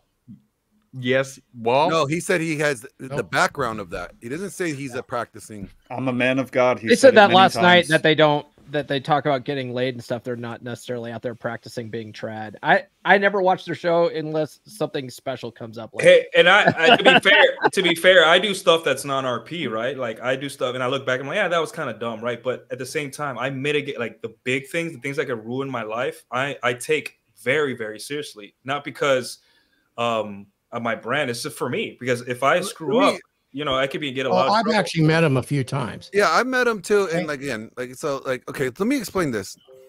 And this is how I see it. When it comes to accountability, the only people that really matter when it comes to accountability are the people that you value a relationship with. Yes. You know, like Correct. every Spurg and every hater on the internet or every fanboy or any person that has a voice on there, we all have opinions. We all may want to give him his comeuppance, right? But who the fuck are we? We're nothing to him. So us trying to hold him accountable is just like trying to hold the 304 that you can't fuck accountable. All right. Yep. Like it kinda means goes back to nothing. the whole Nothing. pedestalize yourself. It's when you have those interactions, say on X or even in person, they have all these things about you. It's like, who the fuck are you? Why should I care? That's Now, pedestalizing yourself. did he screw up? Absolutely. I've done 2 videos on this. One's uploading right now where I break down the whole thing, the video yesterday. And at the end of the day, what it comes down to it is he admits that he fucked up. He said it in the video. But you know, the reality is he's going to be accountable for it, and he has to be accountable for it. And he's regardless, as men, we don't get to not be accountable for it. Right. But Glenn, isn't this very, very contrived? I mean, let's just go out on a limb here. This seems almost planned. Do you think maybe there was more than one swimmer? Regardless of the fact that he put himself in that situation. All right, that's what I'm saying. Is when you're playing that dangerous game with someone like that, look at the Instagram. I'm sure you'll break it down. This is the game you play. This is part of it. I say the kayfabe, yeah, that's part of it, right? They're gonna get the just desserts. You know, if they're gonna preach something and then not follow their own prescriptions, boom. What do you know? Yeah, I don't necessarily see it that way. I see him as he is putting out the best information he can, having actually met him, yet he is willing to dive into the game and test it. And so I don't see it the way any of you do in that way, because I've met him on multiple occasions. And that's probably because I've had that interaction, which you guys can't have just looking at his show. Yeah. Question is, how many guys have you guys ever gave advice to somebody and then also not taking your own advice? Of course. So we're human. We're gonna fuck up. The problem is about this situation is first, like, hey, like everyone is like morally grandstanding, right? This is just like, hey, he got a chick pregnant. I mean, a lot of us were probably accidents too. It happens. Great. Absolutely. Right? Yeah, it happens. Like I empathize because I have been in situations where women that were my type, that were like very, very attractive with foreign accents, and they were, you know, not to get too crass or graphic, they were on top of me, speaking to me in Spanish or whatever, and they're saying, please take it off. Exactly. And that's, and like, as a guy who's never had that, you can't crap on a guy that who has to deal with that on a regular basis, right? Once you get clout and fame, women will come out of nowhere and they will try, you know, to do the thing, right? Women are good at pretending they like you, right? And as a guy who with status, you are entitled and have the right to go use that status to have fun. I personally, one day, if I ever have status, I would like to go out and use it to have fun myself, right? Like that's, but at the same time, I don't look at it from a moral who's right or wrong. The problem is it's a lesson, and the lesson is if you're going to have a platform, right, you're going to have to be ready. If this is real, you know, it could be contrived. You're going to have to be ready, not accountable to your co-host or your employees, which probably will suffer because you'll probably get less money or whatever economic, you know. You're going to have to be accountable to these losers and these angry people and these moralists that don't even like you, because now you have image, and that's the problem here. It's the image thing, right? If you're a nobody like me, and if this happened to me, no one would care. They'd be like, "Oh, that sucks, dude." My brother and my dad would be like, laugh at me and be like, "Well, we'll be at the baby shower." And I'll move on. We'll move on with their life, right? Here's your cigar. If you are famous in any, you know, niche, and this happens to you, the shitty part isn't accountable to your family, your friends, or yourself. It's accountable to people you don't even know, who've given you money in the past or hate you or write articles about you. That's the part that's going to drive you insane, right? And that's why I feel sorry for him, because I've been there. I've been in a situation where it's like, shit. I get it. Like you know, I get it. It's stupid, but I get it. You know, I empathize, right? However, at the same time, dude, like this takes discipline, right? To be a public, you needed to be more careful, right? You need, because me, if I get a girl pregnant, nothing in my life changes. I just got to pay child support or something, right? But if you get a girl pregnant, your brand, your business, what feeds you can go down the gutter. Not saying that it's real or not, and I hope it's not real. But yeah. And see, here's the thing, you know, anybody going to be a teacher or an influencer of whatever sort knows that, look, what comes with that cost is the weight of accountability. Like, you're going to be the one, if you fuck up, you're going to be held to the task. You're going to be tarred and feathered, and you have to be okay with it because you put yourself in that position. You want to reap the benefits of being that person, then guess what? You also gain the consequences when you fail as that person. And, you know, that's with just part of the wait, game. hold on, Glenn. What was that from Spider-Man? With great power comes great responsibility. Yeah. And, you know, it's not fun. Nobody likes it. But it's part of the game. It comes with the territory. And, you know, if we want women to be accountable, we got to be at least the ones that set the damn standards of it, you know, like whether we like it or not. If we're going to be having shows, if your show's going to be around, you know, calling women out for their bad behavior and calling them 304s, whatever, and just saying they're unmarriageable, then fine. If you're holding them accountable, then when it comes back around on you, make sure you're ready to embrace that accountability.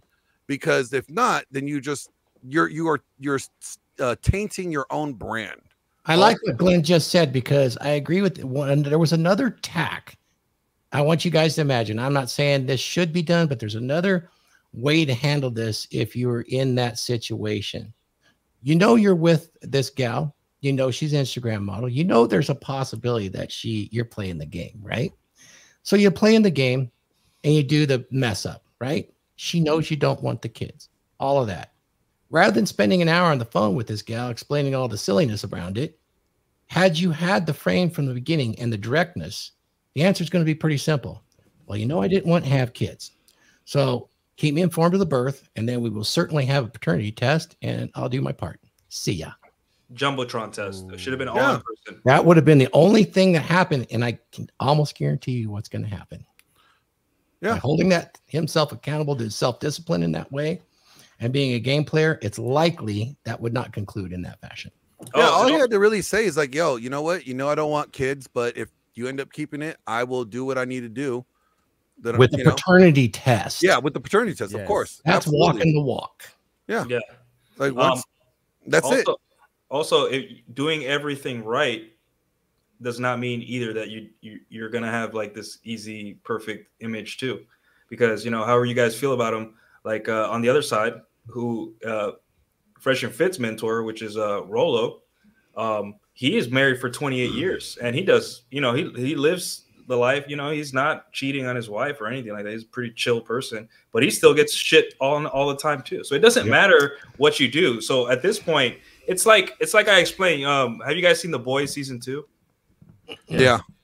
Remember when in the season 1 they blackmailed Homelander and they said if you keep fucking up, we'll show this video of you being an asshole to civilians. He was like, okay, I'll be good. And then season 2, they kept threatening him with that, and he's like, if this leaks, I have nothing to lose. I'll destroy the country.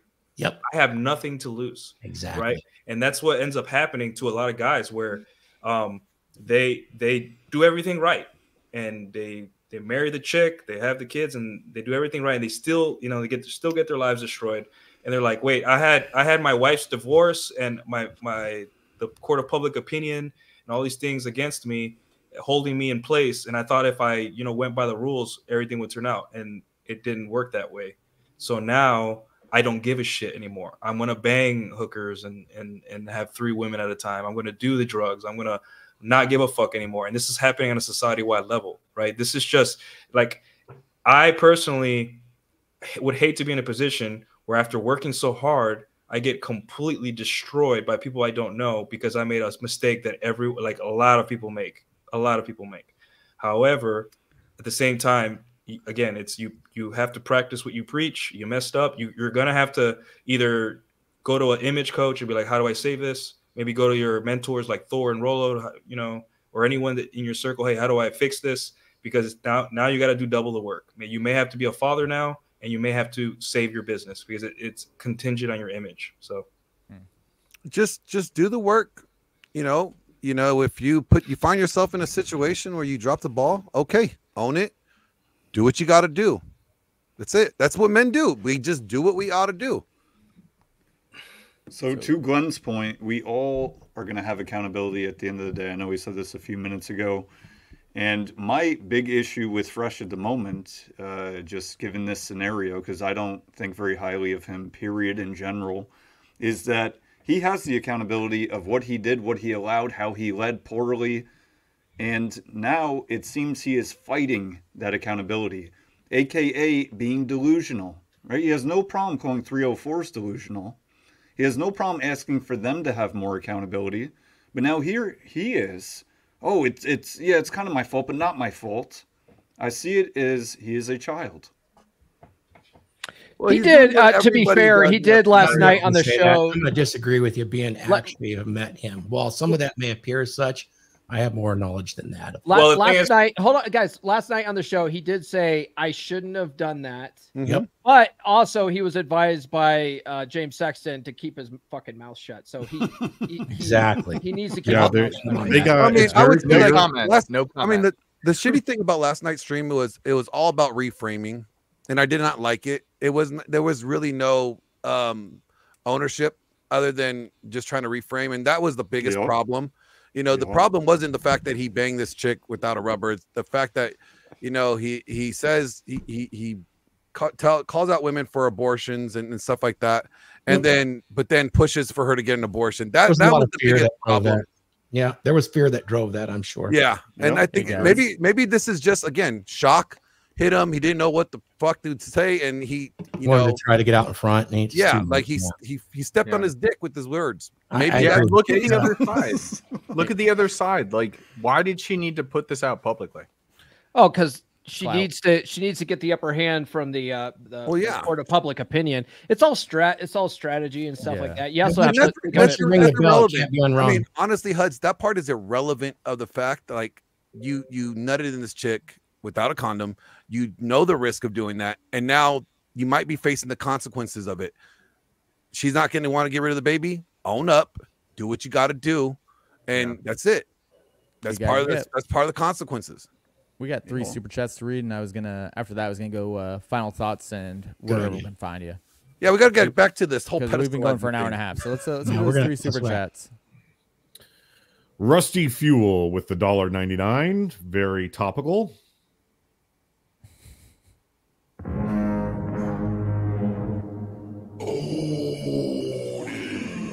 Thank you, Rusty, for the support. I assume you mean not, but I'm going to read it literally. You don't get to nut be accountable, or perhaps you're going for a pun there. You're absolutely right. As a man, you're always accountable, so you may as well do the best thing that's going to lead to the best outcome for you, or be what's morally right in your own personal convictions. Rusty Fuel again with the $4.99 super chat. Okay.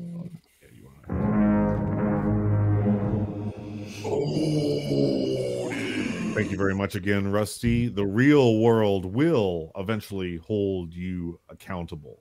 Oh, no, wait. I read that wrong. Guys, the real world, it will eventually hold you accountable. There's nothing you can do about it. Doesn't matter. And so right here, it looks like we have a disagreement. I will personally address this one. Thank you, No Link, for the $5 super chat support. We read all super chats, even disagreements. Fresh and Fish, Fresh and Fit has done more for 304s than guys. Oh my God! Were you counting the promotion of their OnlyFans? I guess they have helped with the OnlyFans promotion. Yeah, I never thought about that. Yeah, I mean, come on, right? But like, are you guys serious? But I disagree, because as someone who has personally benefited from Fresh and Fit's coaching, I also have a speech issue. My finances have leveled up. My game has leveled up. I have interacted with them personally on multiple occasions. They have dramatically improved my life, and I am just one man. So I disagree with you there, but we appreciate the support nonetheless. And the final super chat for the day. It didn't work.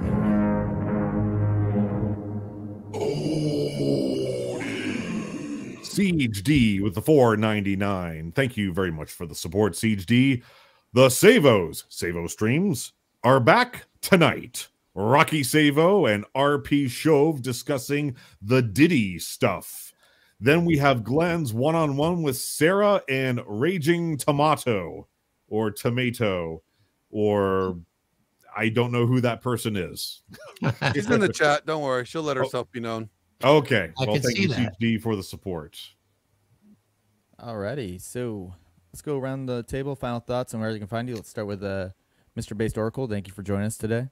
Yeah, thank you all for having me. I enjoyed the conversation. I'd be happy to do it again if you have me back. And as far as what do I have to conclude with, I think I said just about everything I had to. If you want to find me, you'll find me. That's my plug. Thanks, my friend. Nice. Thank you. Follow the trail of trolls. Yeah, that's yeah. They're my best. They're my super fans. So Hey, they keep him famous. Huds. Yeah, so final thoughts on it. We pedestalize others because they are representing essentially a piece of ourselves that we don't have. And so when we truly live and love ourselves, then once we move past a certain level of that, then we can give back to others. And so that's just something that I've kind of been thinking about, that until you are confident and you have that identity of yourself, then you won't be able to do that appropriately. I don't know if my words are making sense right there. This is a deeper thought that I'm probably going to write out about, or maybe even do a video on. But it just interesting thought process.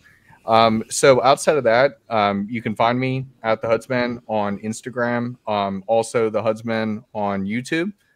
If you need any dating advice whatsoever, more than happy to help. Even a couple free questions for free, or even just from the Instagram, you can go ahead and schedule a consult with me. That's all I got. Good. Awesome. Thanks Thank for your you, good man. work today, Huds. And Absolutely. what you did this week. Thanks. Let's go to Glenn next. What do I got going on? Okay, final thoughts. You guys, one way to not have pedestalizing people is become competitive. When you see somebody that is better than you, get competitive with them. Just you know what? I want to do what they're doing, but better. And then put in the work. When you get competitive and you're like, I could do that too. I watch me, hold my beer, that's when you start leveling up. That's when you start fighting for it. It's when you start putting in the work, because now you're motivated. You want to outshine them. You want to prove to yourself that you could outshine them. All right. That's one way not to pedestalize people. Now, in doing so, also remember that you are inspired by other people. We are all inspired by things around us. Things that we see, we are inspired by. And it's okay to be inspired by things, but don't worship things like that. Okay? You may be inspired by Andrew Tate's Bugatti. That's nice. You want a Bugatti? That's great. I don't like small things. I don't like small cars at all. I like big trucks. So, big trucks and Harley Davidsons. That's all I like to ride. You like big butts? Those are. I like big butts red too, and I flags. cannot lie. Those other brothers can't deny. oh damn. But don't make gods out of mere men. And that's the main thing. What about a just slightly below average god? Slightly below average gods are cool because they're just a little subpar above human. They cool. All right, Nuke. What do you got going on? Final thoughts, and any more women you're going to knock off the pedestal? Final thoughts. Know what you want. It's literally that's where your frame. You can't have frame if you're living off someone else's kind of what they want for you, right? You have to know what you want, and you'll be shocked to know what you want as you go through life. You'll realize, wait, this thing that everyone wanted me to do, and it was safe for me because I didn't have to think about what I wanted, is actually not what I want. So the end game of that is you start pedestalizing people that do get what you want because you never had the balls to go get what you want. What I'm working on Tuesdays and Thursdays at 7 p.m. Central is my show. Come in and chat. I have a summer pool guide coming on my Patreon. I already typed. There's an article on it, but also I'm going to do a video seminar and to set up guys for the summer for pool season so they can meet some ladies. So yeah, that's all I have going on. Awesome. Wow. I love it. Nuke, it's fantastic because you're cracking me up on the damn Twitter, man. I can't wait to see what you're doing. Oh, yeah. I'm surprised I still have a Twitter, but yeah. Mr. Mike Steele, what's going on in Vegas? And any final thoughts on this? I do have final thoughts. First of all, socials are down there. I can't stand this mirroring effect. Right there, I got the IG and I got the X. IG is a place of uplifting things like smiles and food and beautiful women. The X, that's where I raw dog the internet, is on X. If you want the spicy shit, follow me on X. Guys, here's the way I see it. You should be so busy building your own shit, you don't have time to put anyone on pedestals. Damn Men, women, celebrities, coaches, doesn't matter. You should be so busy, you don't have time. You got money to make. You got muscles to build. You got cars to fix so that you don't have to pay some mechanic $1,200 to do it for you. You got shit to do. If you have time to pedestalize someone, that's a time slot you could have filled with 5 more reps or meal prep for the next week or something else, making 8 more bucks. So don't waste your time pedestalizing. Be busy. That's all I got to say. Ooh, I like that, Mike. That was good. That was good. Paul. Yeah. So there's this term in NLP that we use called modeling, right? It's not a bad thing to model someone's behavior that's doing what you want to do, right? If you want to be like Andrew Tate and drive Bugattis and have camera girls, then yeah, model his behavior because that's going to get you there faster, right? But you don't pedestalize them. Don't put them in such reverence of, this authority in your life that you're basically worshiping them. That's the difference there. When it comes to women, one of the big reasons why I put out the posts like having calling Scarlett Johansson a mid is mentally it's actually not a bad idea to treat all women like they're mids. Treat all women the same, because a lot of guys, they do look at beautiful women and they put them above themselves. They start becoming needy and simpy, and that's just unattractive behavior. But if you treat the hot ones like you treat the ugly ones, the hot ones are going to go, what's up with this guy? He's not fawning all over me like 97% of these other guys out there. You're actually setting yourself apart, and you'll actually be better with women when you start treating them like they're normal fucking human beings. And one of the things that a lot of the women were complaining about and pointing out, and we're actually proving my point, is even if you take the hottest girl in the world and you look at her closely, they're going to have flaws too. They're going to have flaws. So they're like, oh, look, this is what a normal woman looks like. Yeah, exactly. They're all mids. That's all I got, guys.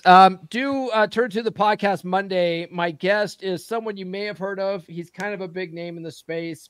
One might call him the world's best red pill couch. His name is Ryan Stone. He's going to be gracing our presence on Monday. And then get a copy of my book. It's available on Amazon, but the special edition is no longer available on Amazon. And there's only 3 copies left, and you can only get them on Gumroad. I'll drop a link there. And once they're gone, they're gone. I'm not ordering anymore. Awesome. I'll go, and then I'll turn it over to Thor to end the show with. So final thoughts on this. I honestly believe, after reading Ryan's work and going through coaching, you cannot have frame or dread until you start pedestalizing yourself and start doing the things that you need to do to put yourself at a higher level. With that, still trying to figure out how I want to do the live stream review of Ryan's first book, or of the first book of that series, Frame. I want to make it good because Ryan does make me nervous. I'm not gonna lie right there. So maybe I'm pedestalizing him a little. Don't bit. worry, he's not gonna watch it anyway. Yeah, he's not gonna watch it. And then such an asshole. Hey, probably not. I told Cappy about his, and he kind of ignored me. So No, Ryan just doesn't watch red pill content. Yep. You know, Yeah, it's not good. It's not good to watch too much of this stuff. Yeah. Yeah. I avoid it. so Except my buddies. once I get that out of my head and actually go through with it, it's actually I'm gonna up my production a little bit on that specific review. But then tune in Wednesday night on Masculine Geeks channel. We will be doing the Drew Bay campaign if nobody calls out sick again. With that, turn it over to Thor. Well, great hosting, great topic. And AJ, I see your cut, your Drakkar cut, and I keep saying his seer on there. For those that don't know, that means he's a general with the Drakkar. So he has rank, and we will be having a Dragons meeting next week. If you're interested in that, you can certainly find out how to join the Dragons meeting on becomedurable.com, which is posted right here behind me, which is a monthly 2-hour meeting of the Dragons membership monthly. That's a great place to go and encourage men to engage in brotherhood and lifting that tide with everybody in it.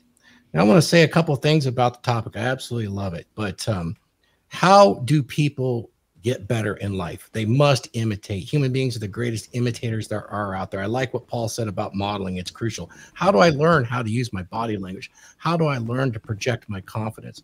How do I create values in my life, whether they're moral values or not, or just practical values? I have to imitate somebody I see. This is how children learn. We do this through our whole life, and that's part of us becoming men, and it is not pedestalizing. Pedestalizing goes way beyond. Pedestalizing pushes into obsession, and it's bad for both parties because it's a two-way street. One always gets value, more value than the other one, and is not aware of it. So when you turn that back in, you'll see this exercise of pedestalize yourself is truly a ongoing script of identity and how to become a better self that never ends. That journey never ends. It's always ongoing. And that's a good thing for us because as human beings, we need that stimulation. So you want to know more about that? There's 4 chapters in here about it.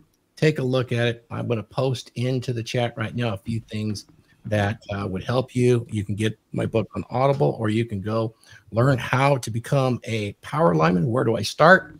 I start making $200 to $300 grand a year after your apprenticeship. It's a kind of a shortcut on where do I go to try to find out about an actual labor skill that can pay me a lot of money. And of course, I also put in, based on our earlier Rule 0 conversation, is how to cure a dead bedroom. There is many decades of experience there from the Married Red Pill, and I will shout out Ryan's book on dread. There's a lot that's been summarized into easy steps there in a video lecture. That's really all I got, guys. The Dragon Ship is an amazing thing. I appreciate every man that was here. Thank you for our guest, BO, and that's all I got. So you want me to take us out there? Yes, go. That's why I ended with you, so you could take us out. Okay. We will go ahead and take us out. Right. Bear with, guys. Bear with. Good show, gentlemen. Good show.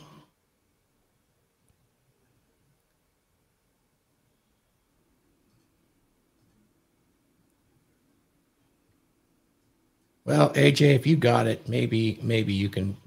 My screen's locked up. Which one do we usually end with? Just end with the ad. That'll be fine. Masculinity is in crisis. What are we to do? We need to acquire a dominant masculine presence. Now available on Amazon. Masculinity is in crisis. Men's masculine behaviors and traits have been suppressed by popular culture. Why has it become so popular to shame, guilt, insult, masculinity, and masculine behaviors? After 50 to 70 years of this has resulted in a very large subset of men who have become weak, useless, and crisis. Pathetic state for boys and men that leads to depression and violent despair. A dominant masculine presence addresses this very dilemma for the individual man, and it firmly establishes why this is what is desperately needed by the individual man today. In this book, clearly defined masculine traits and behaviors and the emotional durability provided by traditional masculinity are presented as a guide to what every man should embed into his identity. Putting these principles and behaviors into practice will motivate and direct your path step to step to create for yourself an authentic, dominant